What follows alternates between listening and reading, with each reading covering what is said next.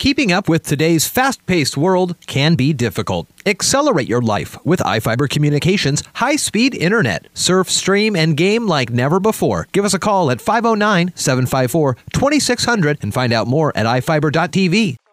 A man is accused of breaking into at least 6 vehicles and running from police through several backyards early Wednesday morning in Moses Lake.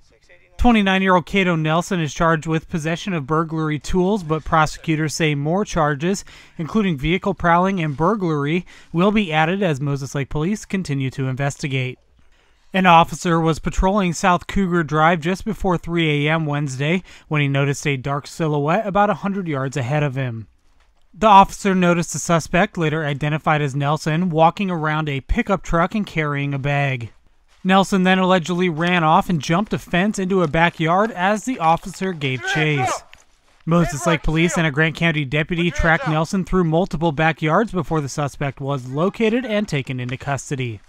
Nelson was reportedly in possession of several screwdrivers and pliers, and officers tracked Nelson's shoe prints in the snow and discovered 6 vehicles broken into with multiple items stolen.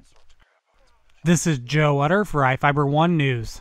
Am I being that one?